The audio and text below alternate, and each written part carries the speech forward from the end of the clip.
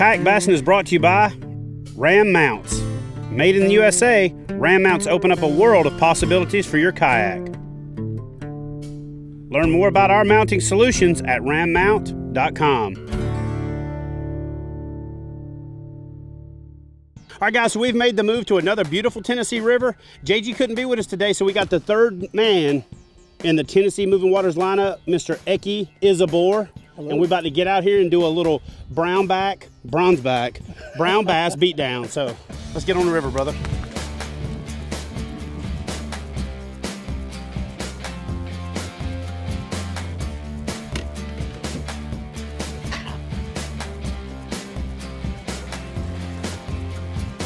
You know, I'm actually what I would consider a relatively experienced river angler. But yesterday I kind of got caught flat-footed. I brought too many rods.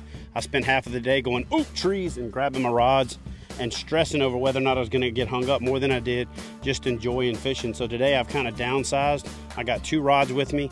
You know, to be honest with you, the way I fish, I almost feel naked with 2 rods. The creek we're in today is a little bit different than the one we're in yesterday. This water's got a little bit of color to it, and some of the sections are a little slower and deeper. This creek has some largemouth mixed in with the smallmouth here. Some spotted bass here and there. The smallmouth tend to congregate in the faster moving water here, and the largemouth get in the slower, deeper sections. Otherwise, this creek is pretty typical of most you'll see in Middle Tennessee. Gravel bottoms with some nice limestone bluffs.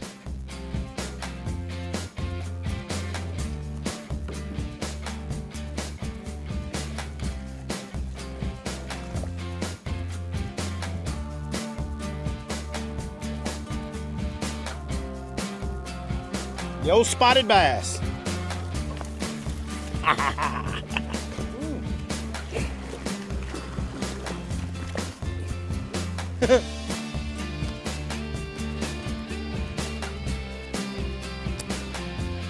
Oh no. Heck, he's out. You all right?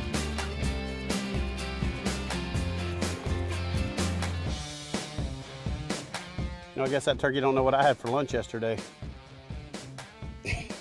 Look at this dude. Dude, I've been turkey hunting all season and ain't got a turkey that close.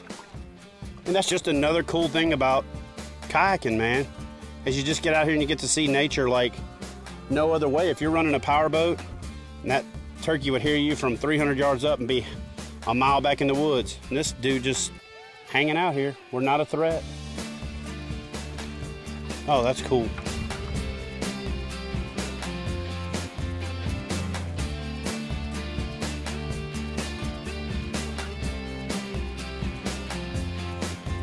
This is one of those places I could just see myself going without a fishing rod, as bad as I hate to admit it. What am I doing? Am I going soft? Yeah.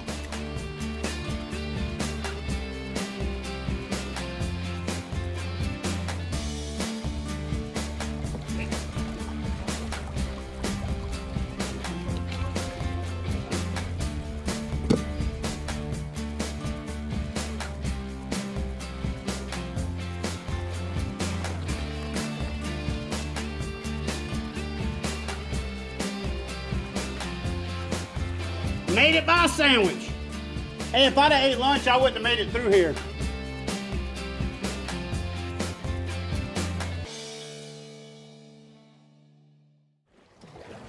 Paddle for the beach. You know, the one thing about rivers is they can be beautiful, but they're a lot like my ex-wife, and they can be dangerous too.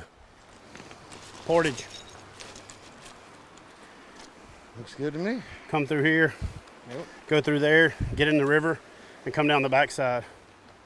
We've got a small little portage to make, jump in the back creek, the back flow, and come down the side, and we'll be safely through here. You never want to attempt to try to make it through a river-wide strainer, and if there's not an alternate route, make one.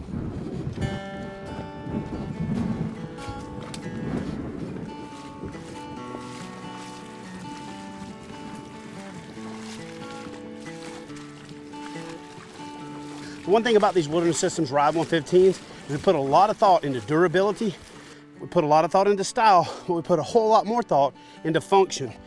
One of the cool things that we did is allow you to store a rod up to 7'3" in an 11.5-foot boat.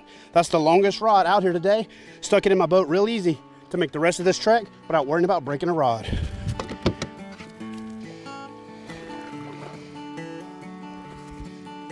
Man, this is gorgeous back here. You know what, this must be what it feels like to be one of them really big bucks in an area where there's a whole bunch of does, options everywhere, and just not a whole lot of time.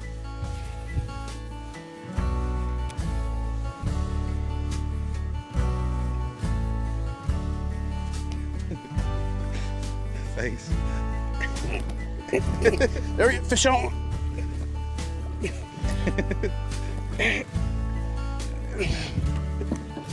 Yeah! Woo! Hey, listen, if life gives you lemons, make lemonade and pour some vodka in it.